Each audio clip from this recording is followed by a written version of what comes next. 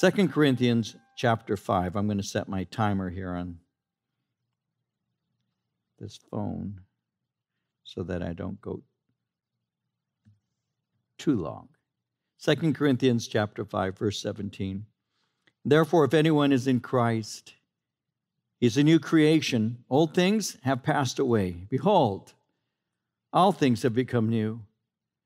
Now all things are of God, who has reconciled us to himself through Jesus Christ and has given us the ministry of reconciliation. That is, that God was in Christ reconciling the world to himself, not imputing their trespasses to them, and has committed to us the word of reconciliation. Now then, we are ambassadors for Christ, as though God were pleading through us. We implore you on Christ's behalf, be reconciled to God. For he made him who knew no sin to be sin for us, that we might become the righteousness of God in him. And so as we look at this, as is my natural manner of teaching, let me remind you of a few things. Paul had just written, therefore, knowing the terror of the Lord, we persuade men. He had said that in verse 11. And as I was giving that study earlier, I mentioned to you that the term, the terror of the Lord, is a term that speaks concerning awe. It speaks of reverence of God. You see, it's the reverence that keeps a thoughtless man from desecrating that which is sacred. The biblical and proper fear of the Lord, because there are those who speak concerning it and all, and they say fear of the Lord. What do you speak about when you talk about the terror of the Lord or the fear of God? Well, the biblical and proper fear of the Lord has been described as a cleansing fear. It is a fear that provokes us to live in such a way that our lives are purified from sinning in a casual way.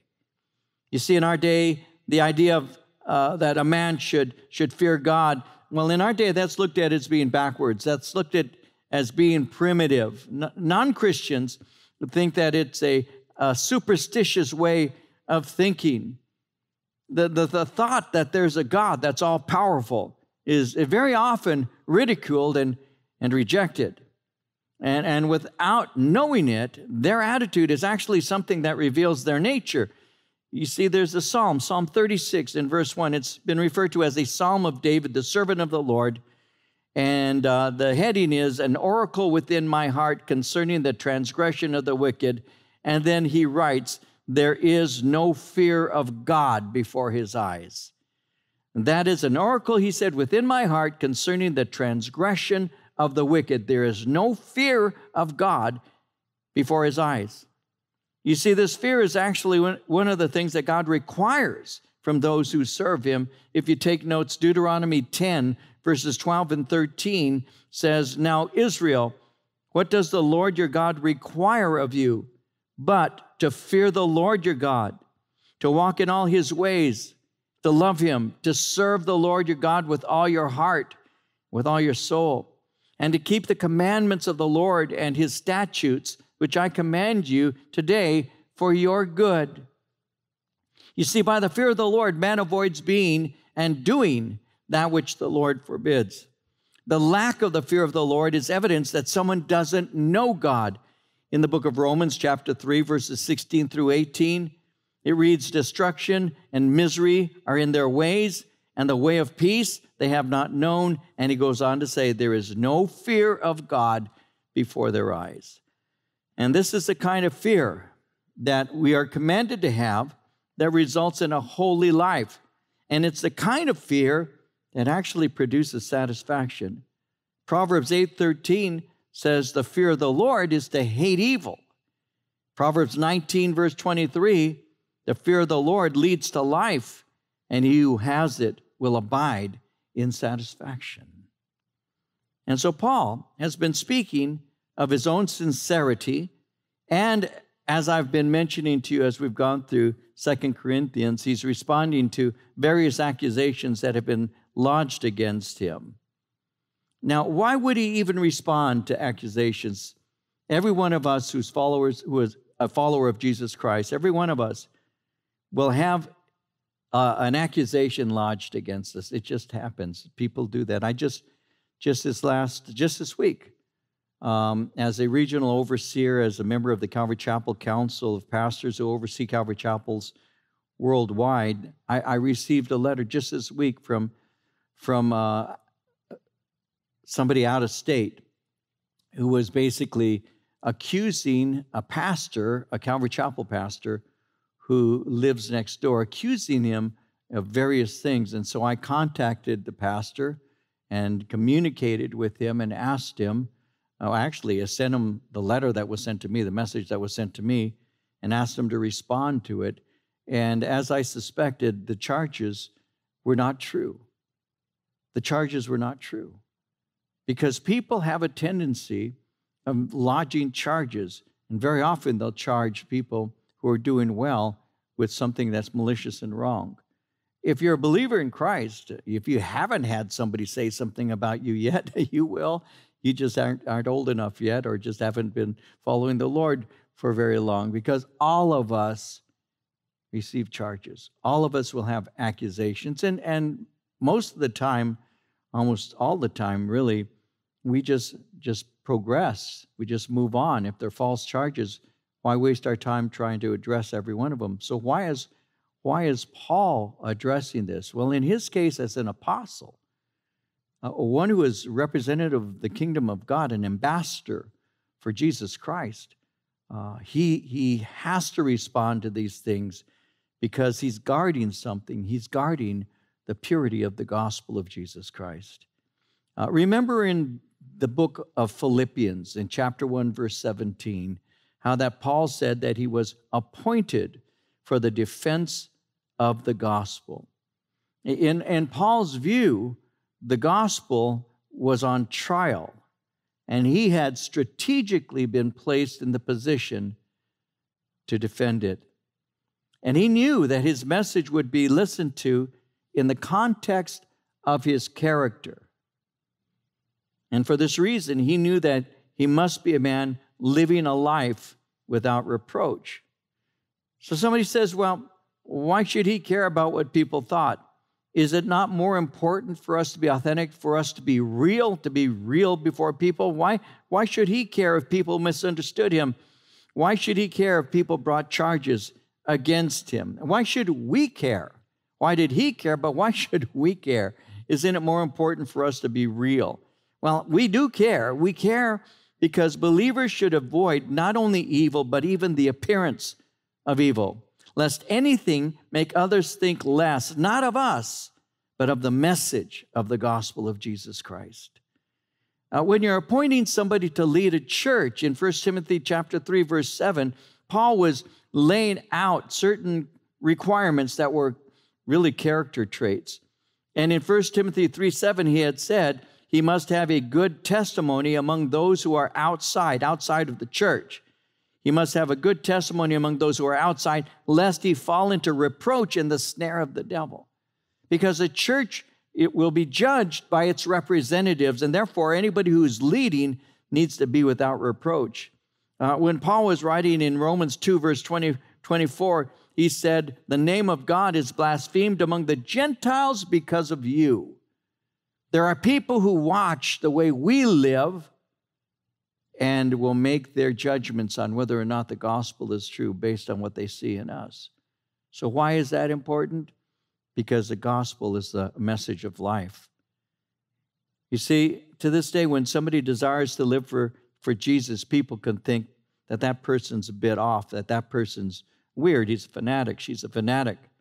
That's a normal response from the world, and is very often the response of those who profess to be Christian but are really lukewarm. I have found it odd but true that it's more acceptable to paint our faces with our team colors and go crazy at games than it is for us to be in love with Jesus Christ.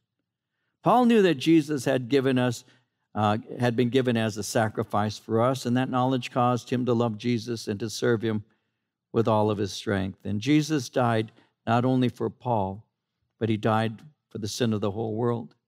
In 1 John 2, verse 22, John said, Jesus is the atoning sacrifice for our sins, and not only for ours, but also for the sins of the whole world.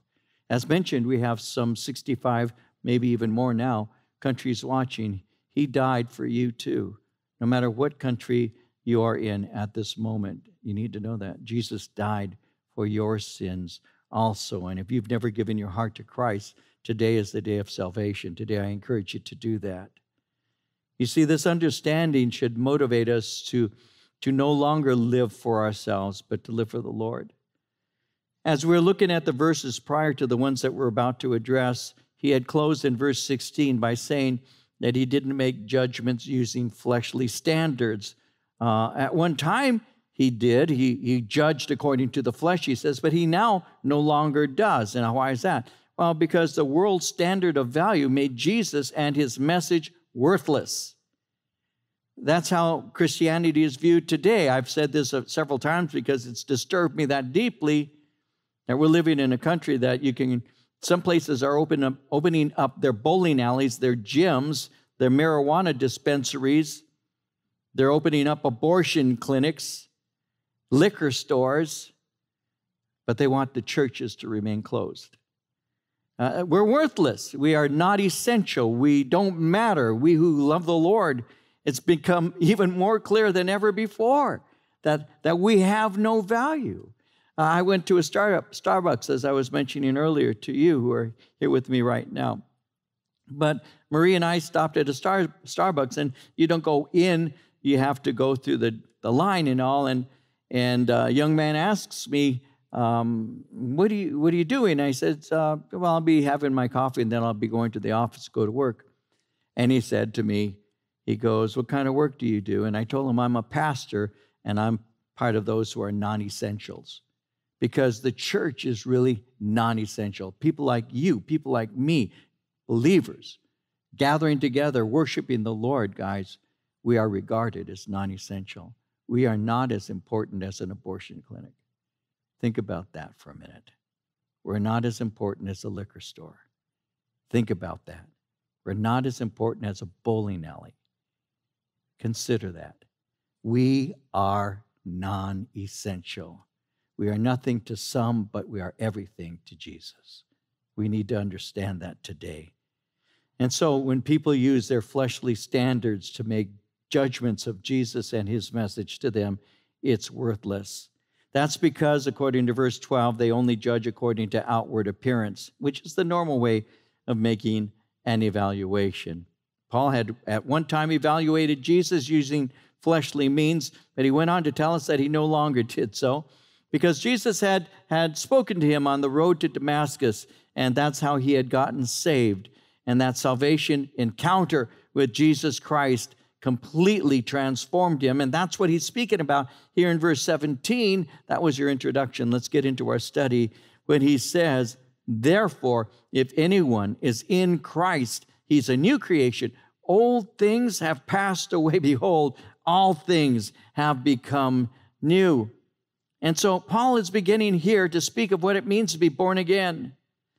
At one time, according to verses 14 and 15, we were all spiritually dead, but Jesus died for all so that we could live. And now he's going to expand on what that means.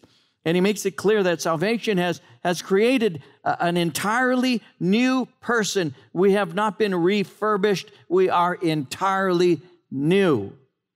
The power of God revealed in the gospel makes it possible for us to be transformed, because we need to be transformed because we have what is called a sin nature. And I'm going to develop that with you for just a moment.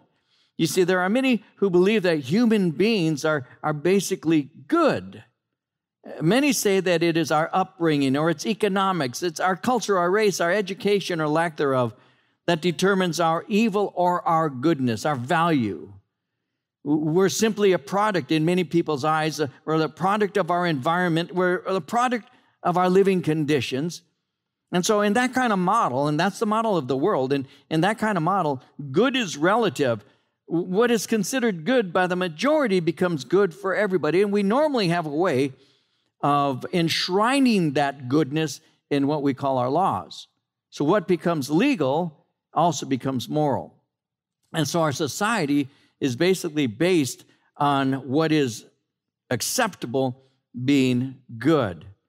When they make these decisions and all, when these things begin to be the way things simply are, what isn't taken into consideration is human nature. For some reason, many find it hard to believe that people are not born intrinsically good. And the ones who believe that the most are the ones who've never had children. They find it hard to believe that people aren't just born good. It doesn't answer the question related to why people do evil. It just provides an excuse for doing evil. Obviously, these things contribute to the expression of evil, but don't provide its origin. Evil, iniquity, originated with Lucifer. In Ezekiel 28:15, Lord God says, "You were perfect in your ways from the day you were created till iniquity was found in you." So he's speaking to Lucifer. Lucifer is also known as Satan. And he had entered into the garden, and he tempted Eve, and Adam and Eve succumbed to the temptation, and that's how sin was introduced to mankind. When you use theological terms, Adam, the first man, is called the federal head of humanity. And the children he had what he had, a sin nature. And in the book of Romans, chapter 5, verse 12, it says, "Sin entered the world through one man, and death through sin. And in this way, death came to all men because all sinned." In Adam, we received his nature. All sinned. When he fell, we received his fallen nature. Remember that Adam was created perfect, but he fell through willful disobedience. So we receive a fallen nature, a nature that is in total rebellion against God. Romans 5:19 says, "Through the disobedience of the one man, the many were made sinners." The sin nature is the reason for evil because all human beings have sin natures. In Ephesians, in chapter 2, 1 through 3, Paul said, "You he made alive who were dead in trespasses and sins, in which you once walked according to the course of this world, according to the prince of the power of the air, the spirit who now works in the sons of disobedience, among whom also we all once conducted ourselves in the lusts of our flesh, fulfilling the desires of the flesh and of the mind, and were by nature children of wrath, just as the others. They were once spiritually dead in trespasses and sins." We have physical, biological life, but spiritually, we have no life in us. When we speak of physical death, if you're physically dead, that speaks of the soul when it separates from the body at death. You're physically dead. But spiritually dead speaks of the soul being separated from God. And before we were saved, certain things revealed us to be spiritually dead. He spoke of it again in chapter 2 of Ephesians, and he used the word transgressions, which speaks of falling and failing to resist. That word is used some 21 times in the New Testament. And he also speaks of sins. Now, the word sins is a very common word. It's a Greek word that means to miss the mark. It's used in the New Testament very often, and it's used something like 250 times. So we're in transgression and sin. And so by nature, we're rebellious, we're constantly at war with, and we're hostile to God. And the Bible makes that clear in Psalm 51:5, "I was brought forth in iniquity, in sin my mother conceived me." And Paul said it in Romans 8, verse 7, "The sinful nature is always hostile to God. It never did obey God's law. It never will."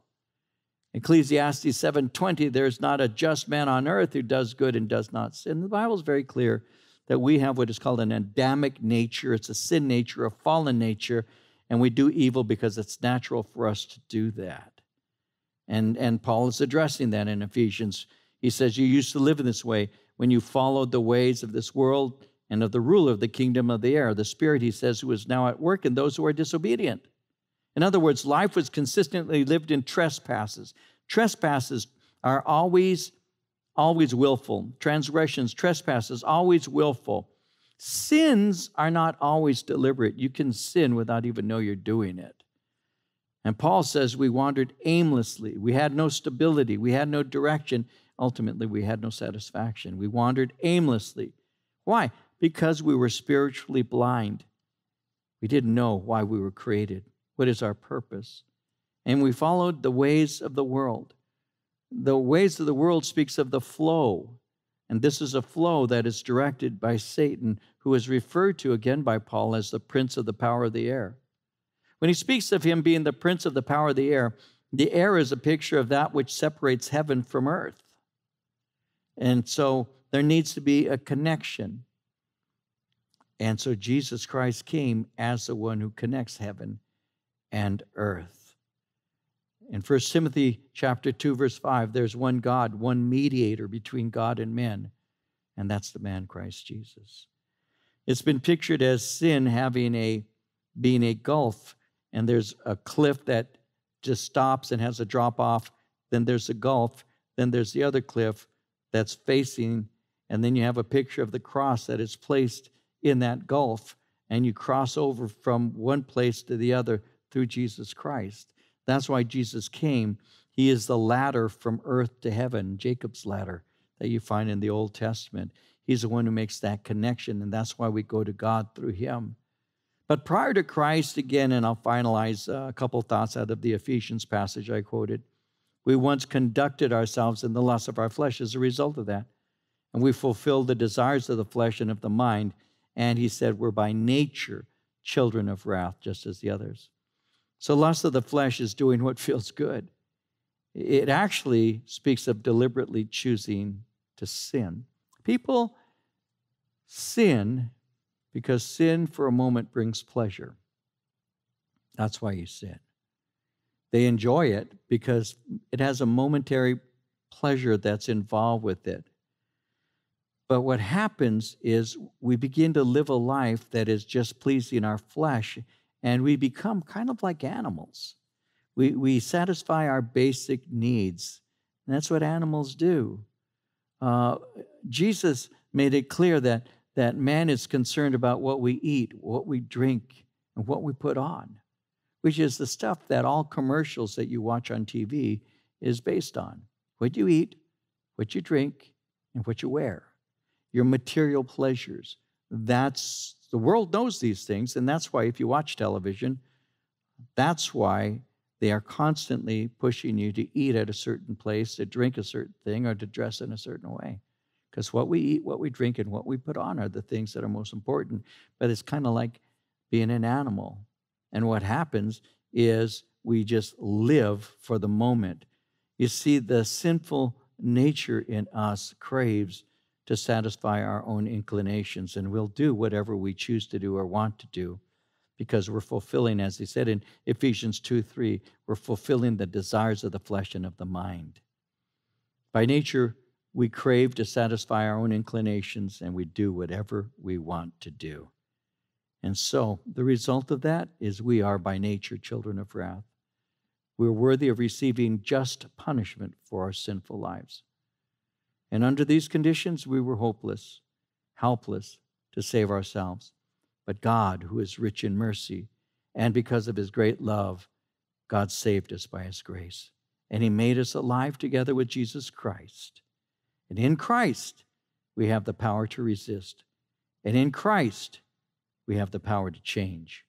And in Christ, we have the power to please him. And that's what he's talking about here in 2 Corinthians 5:17. When he speaks of being in Christ. Therefore, if anyone is in Christ, he's a new creation. All things have passed away. Behold, all things have become new. Before we were in Christ, we were children of wrath. But now in Christ, we have a new nature. In Christ is a way of saying that we're saved. It speaks of our position. It reveals the depth of a new birth and how incredible it is to be a Christian. It reveals the security that we have because Jesus bore in his own body our judgment. It communicates a participation in the family of God, what he calls the church. We're no longer members of the community of the world. We are now the body of Christ. And even though we were completely antagonistic to him, he showed us his grace. And that's because he is intimately aware of how weak we are and how needy we truly are. There's a psalm, you might want to note this, Psalm 103, verse 14, where he simply says, he knows our frame. He remembers that we are dust. That's what we are. We're weak, but that's why I need a Savior. And so when I heard that message of the gospel, we'll see this more clearly in a moment. When you heard the message of the gospel, a message that offers us forgiveness, a message that reveals to us what love is, a message that promises transformation. Transformation. That's why we received that message, so we could be new, so we could be brand new in Jesus Christ, a new creation, the old things passing away. Being in Christ fulfills God's eternal purpose in creation. As new creations, our life is completely transformed, and it's all by the grace of God. This new creation has a purpose. We are to bring glory to God. Ephesians 1:12 said it like this: we who first trusted in Christ should be to the praise of his glory. You see, old things, according to verse 17, have passed away. Behold, all things have become new. That word behold is intended to grab your attention. It's like, isn't this amazing? You know, when I was young, and this is something not said anymore, but we would, maybe it is, I don't know. We would say, check this out. That's what we would say. And that's kind of what, in a paraphrase, that's what he's saying. When he says behold, he's saying, let this grab your attention. Isn't this amazing? He's saying, if anyone's in Christ, he's a new creation. Old things have passed away. And behold, like that, it's that word of wonder. He's brand new. You're not refurbished. You're not rebuilt. You're not redone. You're recreated. This is what is called a note of triumph. Everything is passed away. You're new. And you can live. And this, I think, is where the church has really failed to grab hold of this, frankly. You can live as a completely different person. Without going too far into this, I'm trying to be as brief as I can in my study today.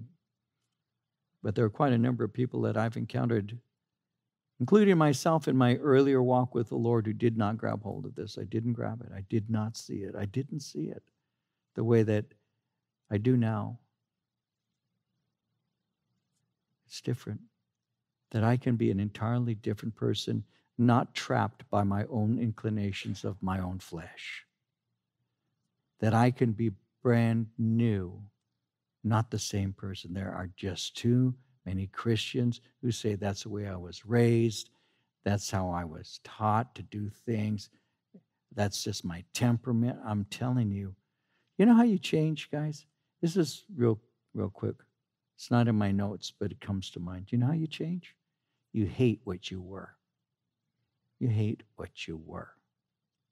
If you get to the point where you hate what you were, hate that lifestyle, hate what it did to others, hate how you hurt other people, hate how the gospel is really spoken ill of because of the way we live. When you get to that point, your life changes. But when you make excuses for yourself constantly, it's just the way I am. People have to get used to it. If they don't like it, that's too bad. That's the most selfish thing that you can do. It's the most selfish way of thinking. It's just pure selfishness. That's what it is. It's self-centeredness. It's narcissism. I hate the way I was, and I don't want to be less than what God wants me to be. How about you? I want to be that new creation. I want old things to be passed away. I want all things to become new. And they have.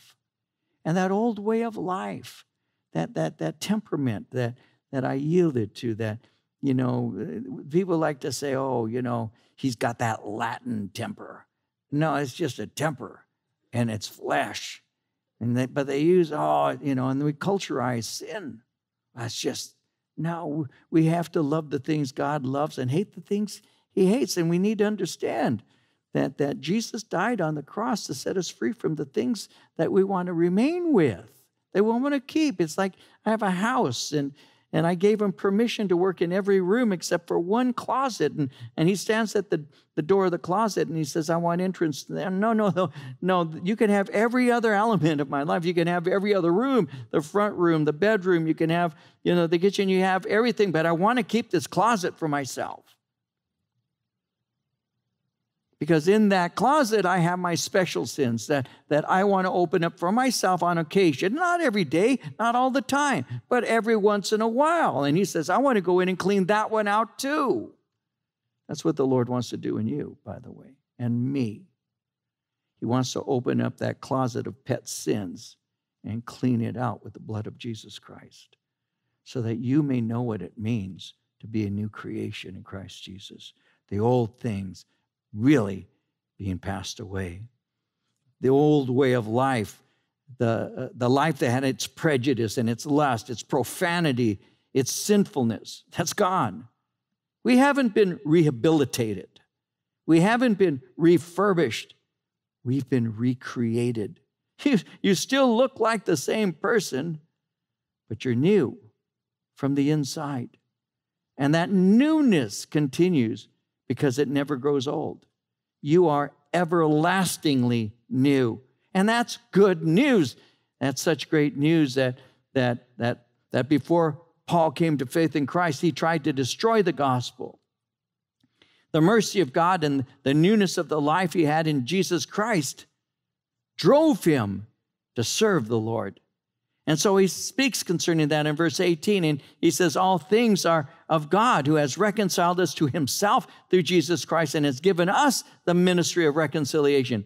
Those all things refers to the blessings of salvation, all things that pertain to it. God originated salvation. God is the author of it. It's his idea. He's made it possible for us to be reconciled. When it speaks of reconciliation, that speaks of a cessation of hostility. You see, sin goes deeper than missing the mark. It speaks of a rebellion. At its core, it's a desire of the creature to set itself in place of the Creator. It's the desire to place man at the center, the controller of all things. And that is not met with indifference. It is met with God's wrath against sin. We need to remember that God is the master and ultimate authority, and he does not tolerate rebellion.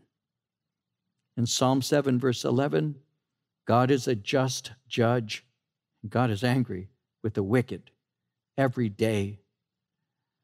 Through mercy and grace, God unilaterally decided to deal with sin, and he did it through his Son. At the cross, Jesus took the full force of God's wrath against sin and unrighteousness. The Bible says in Psalm 85, verse 10, mercy and truth have met together, righteousness and peace have kissed. Our war against God ended when we became reconciled with him.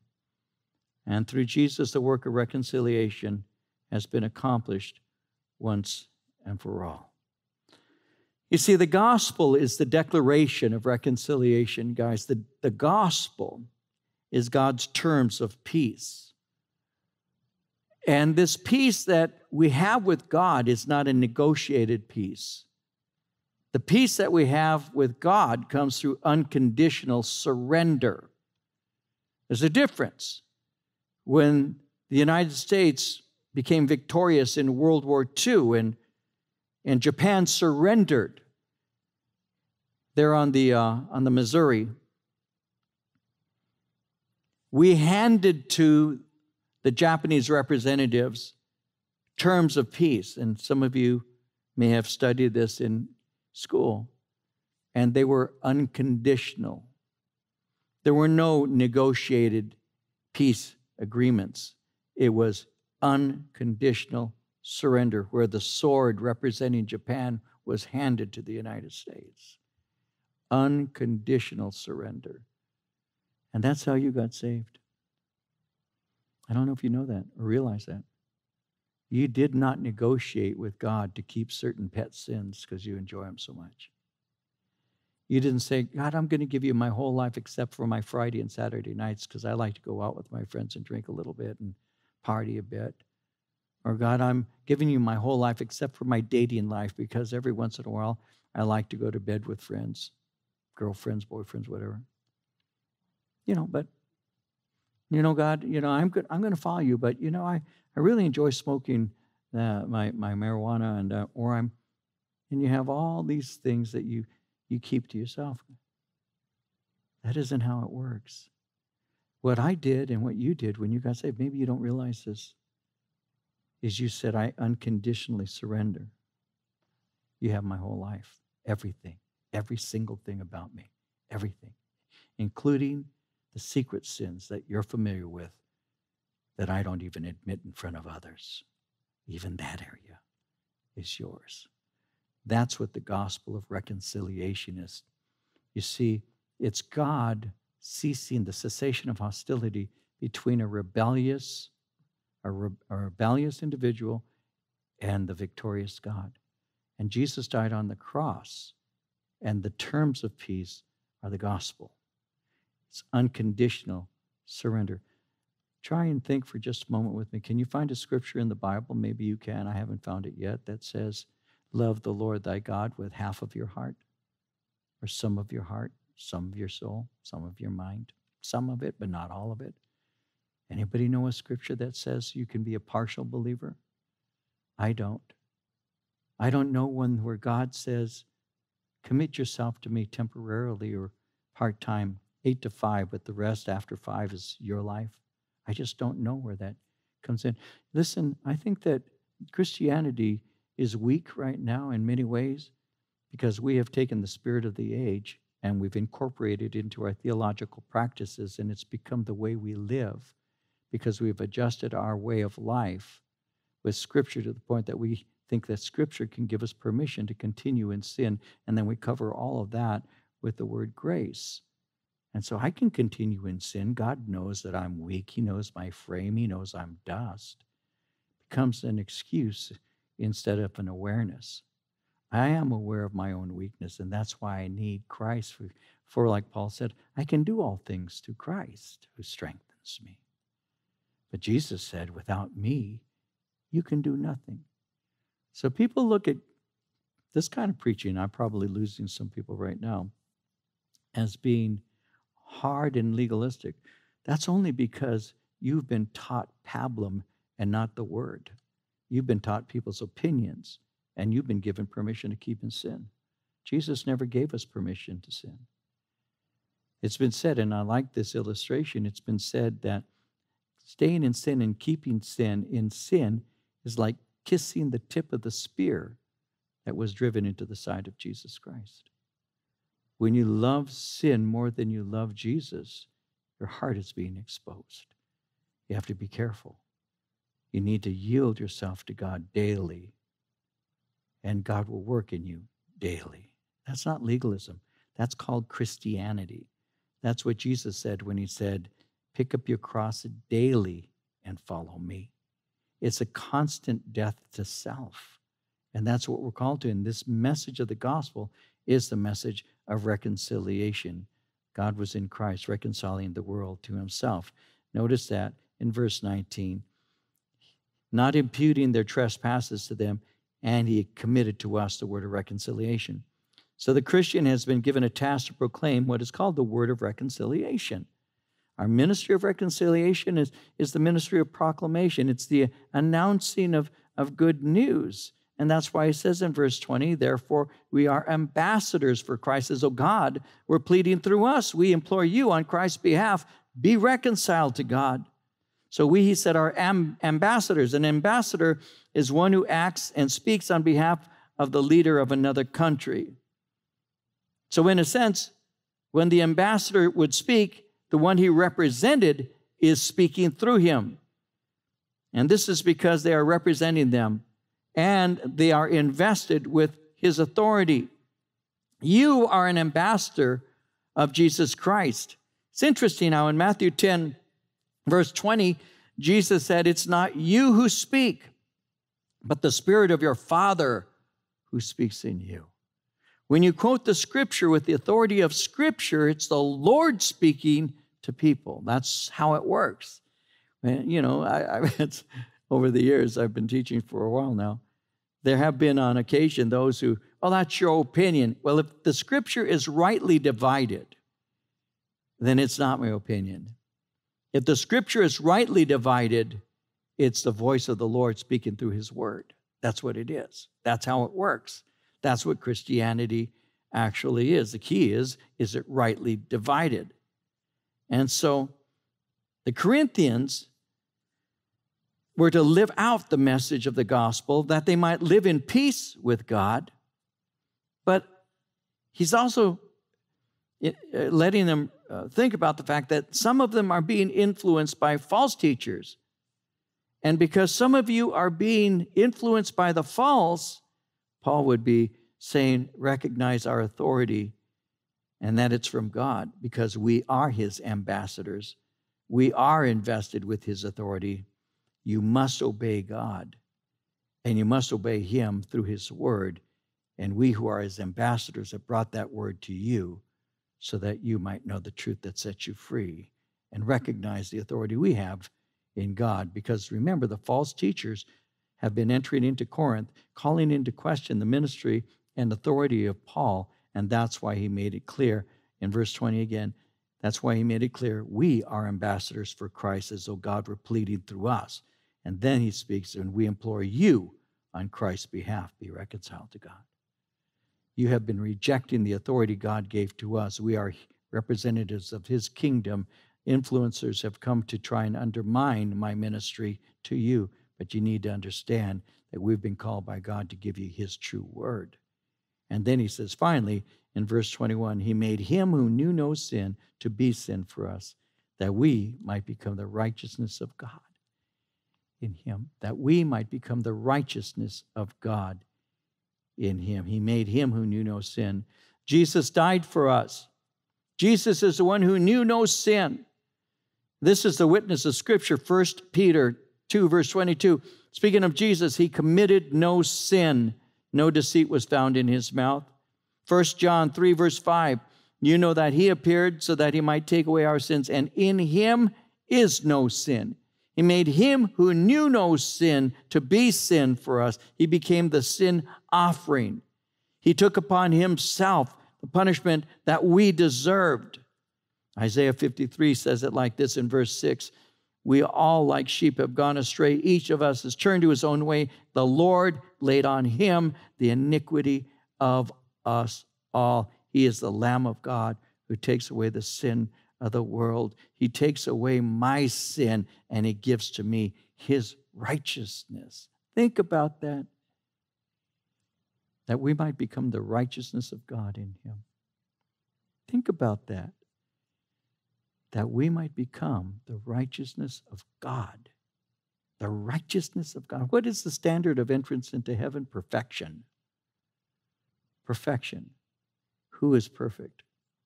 No human being outside of Jesus Christ. How do I get to heaven? I recognize that I am a sinner in rebellion against God, that I have a need for become a new creation, a cleansing that comes through the blood of Christ. And I need the power of God to be within me, that I might be His temple, that He might work within me, empower me, gift me, that I might be sealed by the Holy Spirit of promise, and that I might use His word to grow, to become deeper, to understand His ways, and to live for Him. To no longer make up excuses for the sins, but to turn from them, knowing that those sins were what put Jesus on the cross. And not to trust in my religious rituals that I might have gone through, no matter how wonderful they may be, but to trust in the one who set me free, Jesus Christ, to have a personal knowledge of Him and a forgiveness of sins that comes through Him. And that's what Jesus would have spoken of as being born again. So if you're listening today, then I would take this scripture as an ambassador for Christ, as though God were pleading through me. I implore you on Christ's behalf, be reconciled to God. get right with him today. Give your heart to Christ. Say, God, forgive me. I'm a sinner. I need you. I have been a sinner. I was born in sin. I sin habitually. I hate it. I want to be turned away. I want to come to you. I want freedom. You can have that today. And if your heart has been touched by that, if the Spirit of the Lord has spoken to you, this is your moment, and I want to pray with you. You need to open your heart to Christ. So let's pray. And if God has spoken to your heart right now and has said to you, it's time to get right with him, open your heart. Say, God, be merciful to me. I'm a sinner. And ask the Lord to come into your life. You can say, Father, forgive me. I'm a sinner. Jesus died on the cross to save sinners, and Jesus died to save me. Forgive me of my sins. Cleanse me. Give me a new life. And I will follow you from this day forward, every day. In Jesus' name, amen. And if you can do that, you've given your heart to Christ, please contact us. Let us know. We want to follow up with you.